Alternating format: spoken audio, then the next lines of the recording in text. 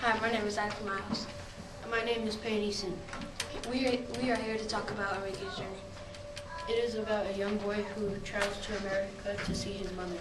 Let's go to Michael and Chris for more information. Hi, my name is Chris. And my name is Michael. And we are going to tell you how many children leave their homes to look for their mothers in the United States.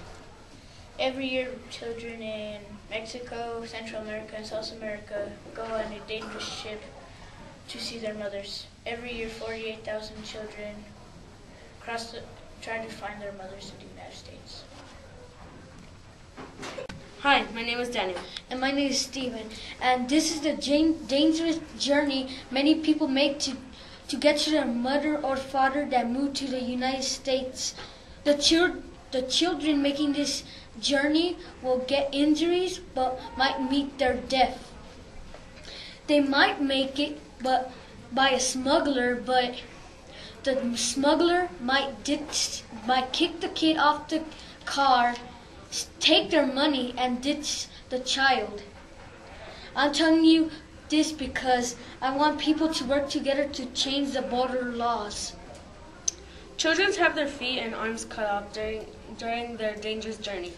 Some girls get raped, and gang members steal and rob and beat migrants. The story starts with Enrique's mother leaving to the United States.